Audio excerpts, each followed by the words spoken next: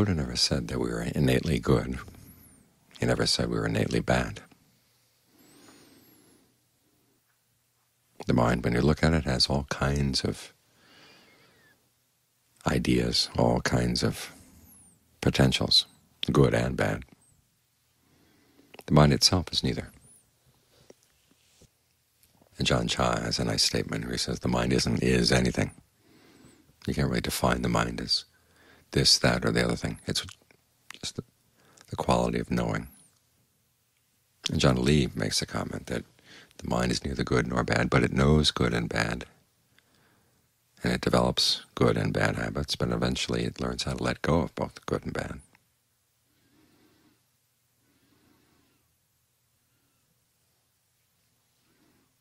What this means is, on the one side,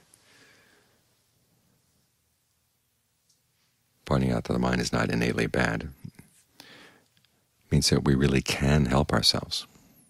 If the mind were innately bad, everything that came out of the mind would be tainted, unreliable. You'd have to depend on some outside force or outside power to save you from yourself.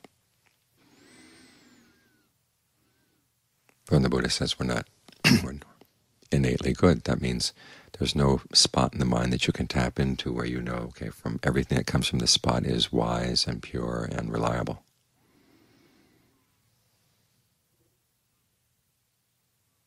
So what do? You try to develop skillful qualities as best you can. In fact, the process of developing skillful qualities is in and of itself a skill. And as with any skill, there are gradations.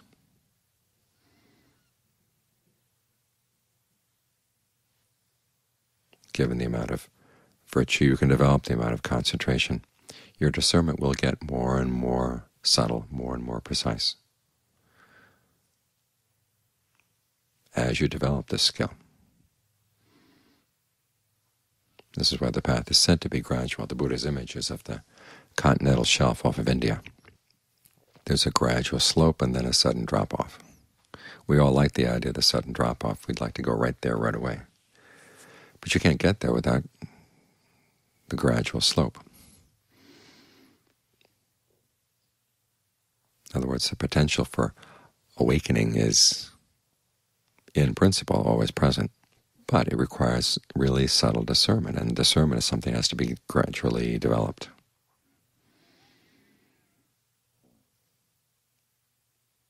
And it plays a role in the entire path. It's not the case that you develop virtue and then move on to concentration and finally get the chance to develop discernment. You need discernment as you're developing your virtue, and you need to develop discernment in order to get into concentration. If you don't understand what's going on in the mind, if you don't have strategies for detecting the hindrances and dealing with them, the mind's never going to settle down. Which means that you apply discernment all the way along, simply that it gets more precise, clearer, sharper, more all around as the path develops.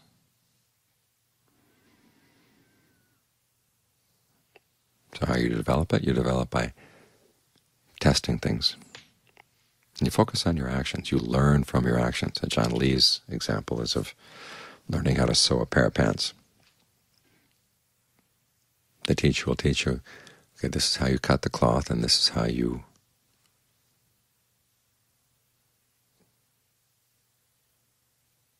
push the needle through the cloth. This is how you thread the needle. But how they're going to look when you come out, when you're done, that depends on your own ability to observe what you're doing.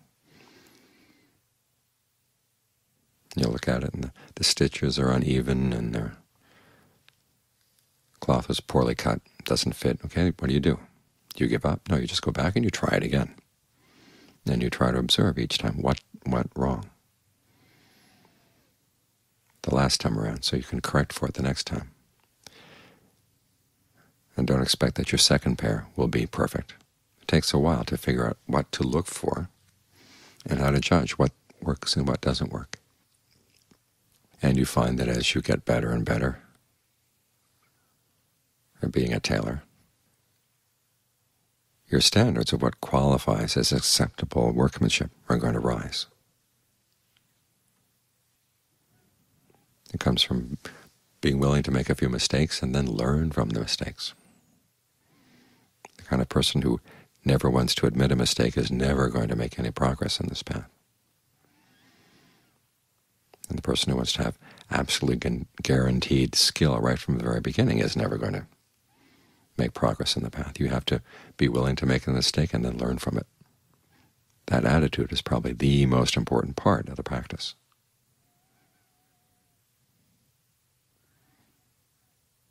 Because when the Buddha set out his teaching, he didn't make it depend on our innate goodness or whatever. It depended on our desire for true happiness. And the interesting thing is that he never defines what true happiness is. Why is that? One reason might be that as you practice, your idea of what qualifies as happiness, what qualifies as well-being, is going to develop as well. Simply, you want to maintain that desire, for happiness is not going to let you down. And John Munn's final sermon focused in on this. He talks about the different aspects of the practice as being different parts of an army. And as for the warrior and his weapon, that's the desire never to come back and have to suffer ever again. It's that desire not to suffer, which we all have. It forms the foundation of how we can practice.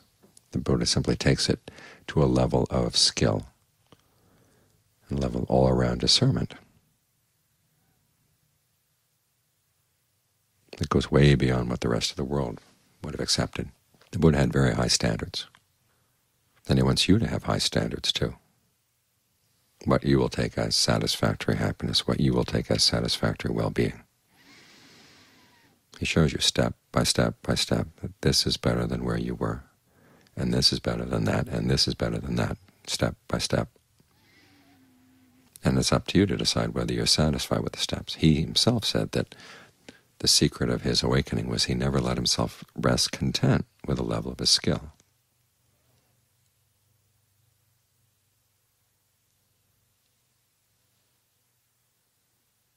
So it's up to you to decide how far you want to go on the path. Nobody's pushing you, nobody's forcing it. The Buddha himself doesn't try to force it.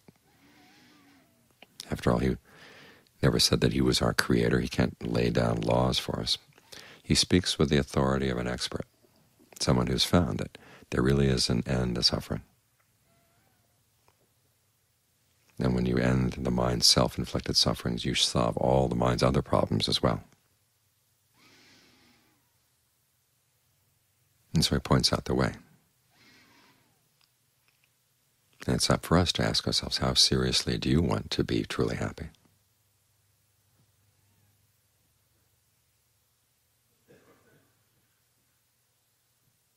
And that's a question that each of us has to answer for him or herself alone.